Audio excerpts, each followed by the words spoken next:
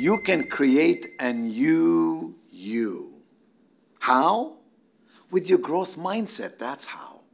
Carol Dweck, a professor at Stanford University, has studied for years now, and she's written about it in her best-selling book, Mindset, The New Psychology of Success. She studied for years the whole notion about what happens to a person who has a growth mindset. Her results are illuminating, even in her own class at Stanford.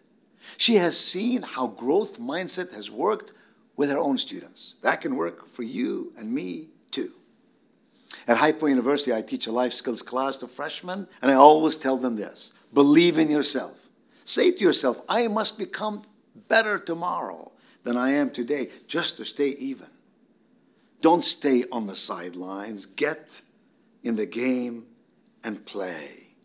Execution is everything. We all need to be willing to take intelligent risks and to challenge ourselves. We need to know that success is mainly a question of attitude.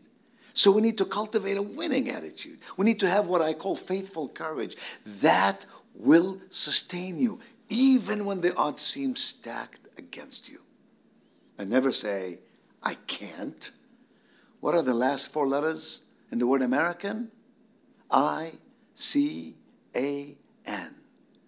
I can.